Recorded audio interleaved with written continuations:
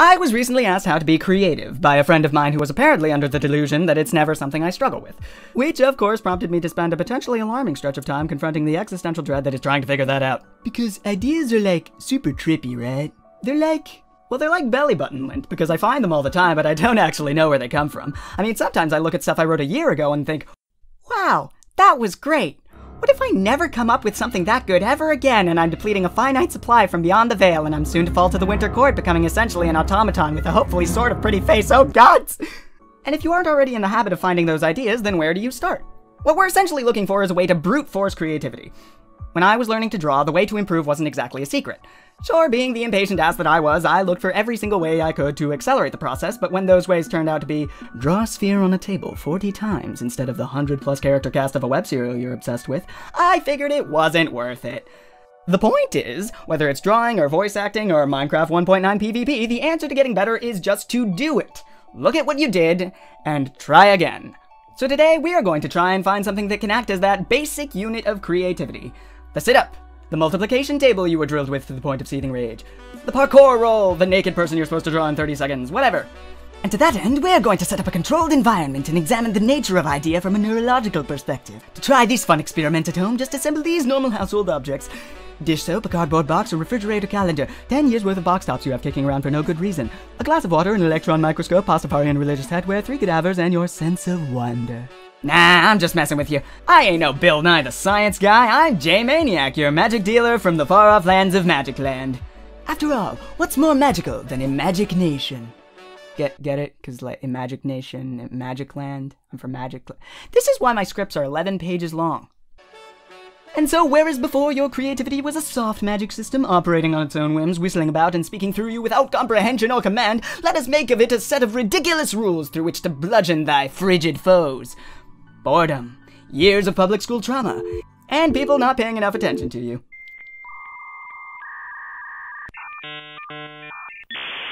Wait, shit, is that where my complex comes from?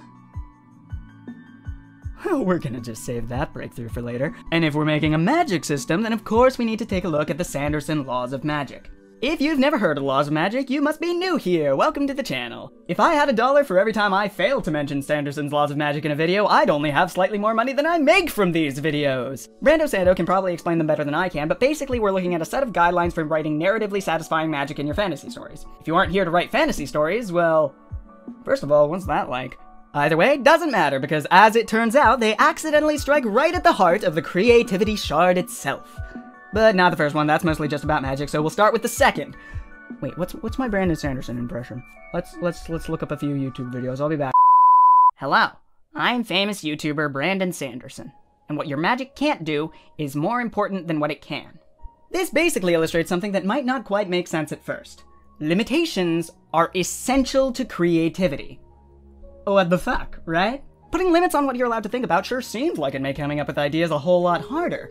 Like, if cool ideas were procedurally generated veins of iron ore, you'd find a whole lot less of them in one chunk than you would in the vast infinity of the Minecraft world. That's just basic math and statistical probability, but fuck your math, because there are actually an infinite amount of ideas to be had, and it doesn't mean jack shit to divide infinity. Ideas aren't Minecraft blocks. Nah, I know ideas at this point, and they're these little jackrabbit cheetah seals smothered with a gallon of oil and set loose in a boundless grassland. If you don't build some fences to corner those little fucks, your human ass ain't catching none of them. To put it another way, welcome to the void of possibility. Right now, you could create anything. The reason it's represented by a blank screen is not that I hate editing with a blinding passion and will jump on any chance to avoid it, it's that there's too much here for your mind to comprehend. Because you can imagine literally anything, and that's overwhelming, your mind will immediately latch onto familiar things, the easiest answers, because it needs to start somewhere. Which is how you get Barry Frogger and the 80th Samey Magic School I've seen this month. When you ask someone for a random word, a good half the time it's something in their immediate field of vision. It's the same principle. Working without limitation doesn't usually work. You'll just run into the limits provided by everything you've read and watched and experienced up to this point, and the stuff you come up with will end up looking exactly like it. You think you're being creative until you realize you've just reinvented Homestuck for the 413th time. Most idea-comer-upper-withs find this unsatisfying, and it can lead to stretches of never feeling original with the ideas you're coming up with. So the trick with setting limits, even if they're completely random limits, is that you get to break free of that, simply because you weren't thinking like everyone else who had ideas before you. In fact, I think this might be why little kids seem so creative to us. By the time you're 15, you've been exposed to enough of the world and society that you get the gist of the big old fiction that I'm gonna call reality, even if you don't see all the little details. But a 4-year-old has experienced such a small slice of stuff that it's bound to be a terrible sample size. If they've heard 10 songs and 3 of them were by the Butthole Surfers, then the Butthole Surfers are what 1/3 of all music is to them. They're gonna come up with shit you've never seen before because when they're making something, they don't have access to all the shit you do, and they don't measure it in the same proportions. If you have to stop eating candy, put the candy in the next room over and toss a blanket over it for good measure. And if you don't want to write Tolkien again, put the Tolkien shit in the other room and close the door. Recreate those limits artificially. Become one with the 4-year-old. Of course, what that means is gonna depend entirely on what kind of creative you want to be. If you want to come up with cooler compositions and better things to draw, following something like Inktober, where you get a prompt every day, might just be your jam. If you want to write short stories, Doof Media's Do the Right Thing is a weekly podcast that does a similar sort of style, giving you 3 words and a time limit to kick off a short story with. And if your desired creative output happens to be unique and intriguing fantasy settings, then maybe invest a little bit of time in map making so you've got a concrete somewhere to cultivate your something. But if you just want to get the juices flowing in the first place, get some basic practice in, then you've come to the right video. Now we can start thinking about the first of our exercises. If originality is just taking not original ideas and putting them together, or taking one idea and changing its context in a way we don't expect, well, guess what the purest, simplest form of that is? I'll give you a hint. I've been doing it this whole video.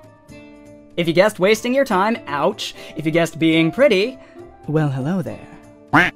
And if you guessed making a fool out of yourself, you're absolutely right! It's comedy! Broadly, jokes are funny because they're unexpected. Because you see idea A, and then you see idea Nokia 3310, and you go, hey, those two don't go together! And if you've heard a joke before, you probably won't find it as funny. Unless you're my friend who consistently laughs at people saying Beesjurger. Did I get you? In any case, what I was saying... Beesjurger.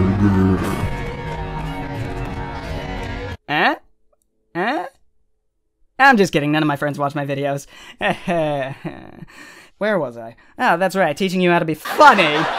For this riveting exercise, take a blank sheet of paper and write your name at the top of it. Nope, not write your name, that's elementary school. Write a question at the top of it. This is going to be your limit. It's gotta be open-ended enough that there can be multiple answers, but still be pretty particular. Pause quick for some examples. Now write down every answer to the question you can think of, and don't repeat yourself. Some people will tell you that there are no bad ideas. That is bullshit. You will find plenty. You still gotta write them all down anyways. The first few will be shit that everyone thinks of. You should run into some very obvious and not very funny answers very quickly. So just get it out of your system, get them down and done with so you can start getting to the good shit.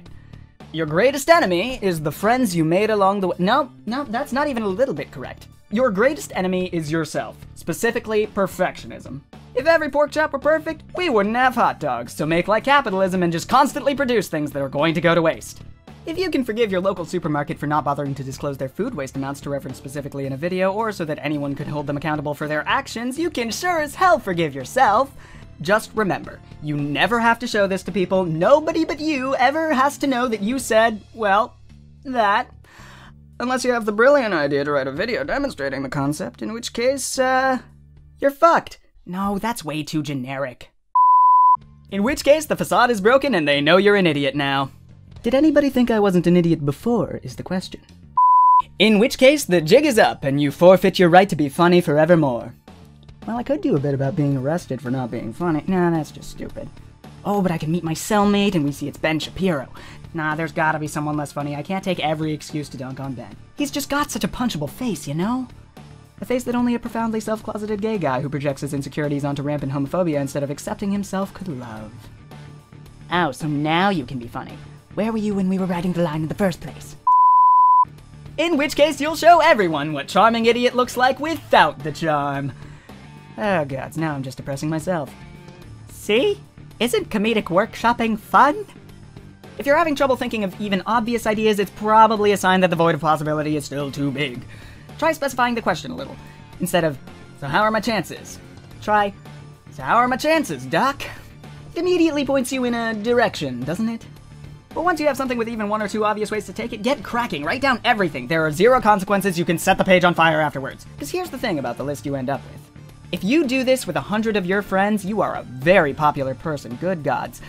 But you'll also start to see a trend. The stuff at the top of the list is stuff that like 15 other people came up with. Depending on the question, maybe even 50 people have something very similar to your number one answer somewhere on their list. But the stuff at the bottom? Well, once you've run through all the obvious, you're hitting stuff that's all you, that only you could have come up with. And it's probably a lot funnier than the stuff at the top too, because we aren't expecting it. Welcome to being creative. Don't worry, it gets easier the more you do it. By the time you've hit answer 29, you've run through a half a dozen ways to reinterpret that collection of words. You're not thinking of what you can do within the limits, but what those limits can do for you. What's the weirdest thing they do allow? And what could you only do with that setup? They stop becoming limits and start becoming features when you start building things around them. For example, my co-dungeon master and I decided one day that we wanted our campaign setting to be on the inside of a hollow sphere, with the sun in the center of it. Because among the various limits I place on my own creativity to keep myself from falling to the desolation of Winter Court, is that nothing can ever be simple or easy, can it? So we see the limits right away. Our mythical gunslinger warlock can't ride off into the sunset unless she has some kind of Pegasus or flying broom, because the transition from day to night always happens right above the spittoon she most recently donned as a hat. From there, you can sketch out your map, consult your local physics major about the effect of the central sun's repellent gravity, and start a story spinning. Now with this set of limits, we needed seasons, right? So I proposed that orbiting the central sun there would be several lanterns. One which channeled the heat, another which channeled a lot of condensation and storms, one that caused the tides, and so on and so forth. In figuring out their orbits, we would essentially create new patterns of season, new interactions for the people of the sphere to deal with, build their technology around, and keep track of. Having a radial effect like that reaching so much of the surface area isn't something you could do with a regular old exospherical cosmology. It's something only possible with all these limitations. So of course we swiftly implemented these ideas, causing still newer limits that would then shape the world building of every culture on the surface, creating a realm never before seen, running the greatest D&D campaign known to mankind, and going down in the history books. We definitely didn't veto that in favor of just offsetting the planet's orbit around the central sun, creating a fairly normal seasonal pattern across the board. In all seriousness, we did use those limits to come up with some pretty cool shit, but on the off chance that any of our players watch this video, they're gonna get the coolest knickknacks from the junkyard, not the final prototype. But even with the tragic loss of my 16-season system, delving in deep to figure out what worked and what didn't work in this cosmology, different cultural norms that could arise, and so on was quite the rewarding experience. Everything from religions to idioms changes, and suddenly dozens of new ideas are coming up over that horizon that doesn't fucking exist because the inside of a sphere doesn't have those.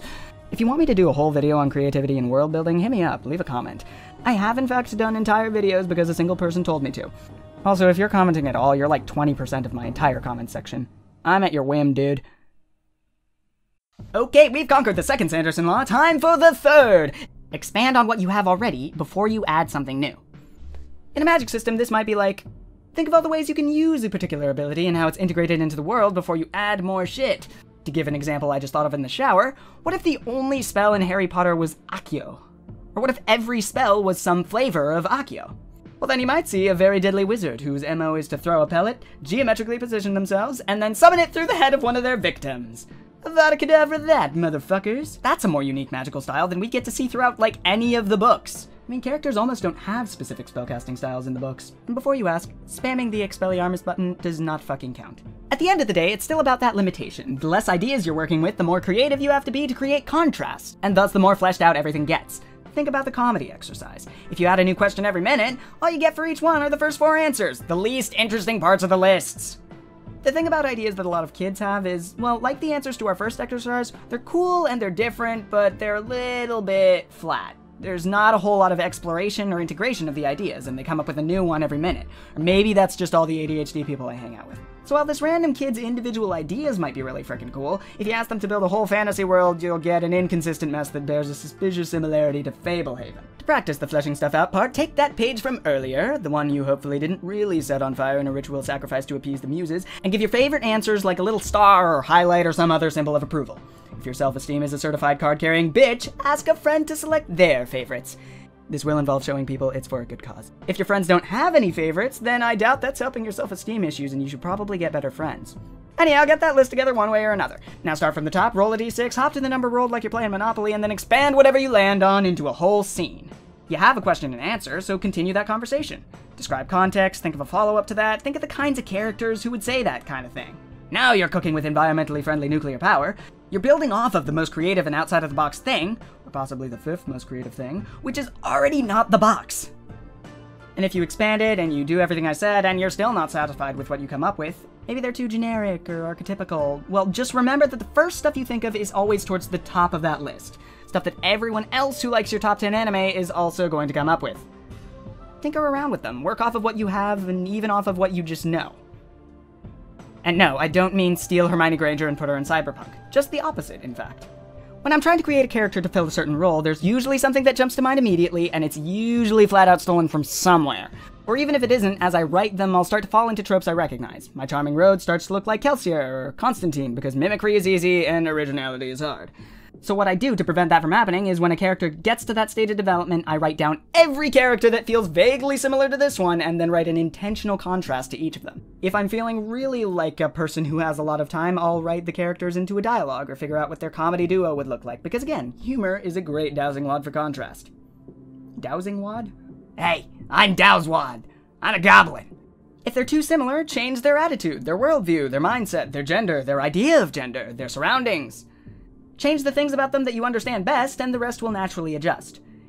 If you're a really visual person, change their color scheme or design. Give them a bulkier coat or something. If you like doing wacky voices, like some of us do, well, maybe give them a different cadence or pitch. Staccato or legato, their dialogue. And remember to keep working off of what you already have. When you're making those decisions, work in relation to the other characters you've already made. No, this does not mean make everybody secretly your main character's father. I do this kind of shit until I feel like the character is fleshed out enough to be their own thing, and then I can start applying loads of writing advice from this can of worms that this video is already way too close to opening. The point is, it gets easier. I still do this entire contrast panorama extravaganza on occasion, especially if I'm stuck or it's an off day, but by and large, when I make my characters, this process occurs automatically in my head. I'm coming up with twists to put on things like they're excuses for not doing my homework the third time this week, which makes an excellent exercise A now that I'm thinking about it. My point is, the more you learn about how you think and get used to shake and loose those mind muscles so that they can be harvested by the passing sailboat that is your consciousness, the shorter the top flops of your list will be. And the quicker you'll start getting to stuff that you can feel proud of. Well, assuming that you can still feel things after 2020. You get the gist. And for one final tip, completely antithetically to my first one, go out and experience shit, fucko! Experience as much shit as you can, preferably weird shit. Learn what an axolotl is. Do you know what an axolotl is? If you do, then look up more weird creatures. Learn about obscure mythology, about biology and oceanography and stoichiometry, and I won't force you to learn about stoichiometry, it's mostly a pain in the ass. Being creative is nigh synonymous with thinking outside of the box. The limits we set up are like scaffolding from inside, that we can bring with us so we don't plummet into the abyss of saying, fuck writing, I'm gonna spend 4 hours on TikTok. It's all flimsy and flat and basically monkey bars for big people. Also, it doesn't look that much like a building. You gotta have the tools to fill it in, flesh it out. Give it depth and let that depth cultivate new ideas. And you're gonna need that grist from somewhere. It could be from the nature documentary you just watched, or your anthropology class, or whatever you saw that one time you did acid. Clarifying, don't do acid. Unless you want to. I've never done acid. If I didn't know how seasons worked, I could have spared my co-DM all that lantern bullshit. And we can't have that. If I hadn't talked to so many people about their worldviews, then the only worldviews I'd write into my characters would be from shit that I read or watched. Creating new things is about combining them in new, surprising ways. We create the new part by blocking ourselves off from the way we usually combine things, but ultimately, the more things we have to combine before we start setting our limits, the better and weirder you'll be able to get. Unfortunately, none of these tips will actually make you get off your ass and pursue creativity, or get you to look at the goddamn list and come up with shit instead of scrolling through TikTok for an hour. Nor how to find time or energy in the capitalist hellscape to pursue your passions. If I knew those secrets, well then you probably would have gotten this video like 2 months ago. Like I said at the start, this is the grind low-level kobolds for XP method. If you want a faster one, then well, you gotta find your own, because it's probably gonna be unique to you. This is also totally not the only method. It's kinda just where I decided to take these principles, probably because my main creative outputs are all humor-based. If this whole thing ain't your thing, well then, why are you still here? No, then I'm sure you can find yourself a different prompt. Just make sure you still have all those limitations. Creativity is a wide open expanse. Thinking of ways to solve a problem is creative. Character building is creative. Wacky voices are creative. And D&D is just a combination of those 3 things. The world is boundless, yours to shape. But like, not too boundless. Gotta keep all those Tasmanian dolphin hyenas hemmed in somehow. I'm Jay, and may my maniacal methods multiply thy mysticism a millionfold. I'll see you next time.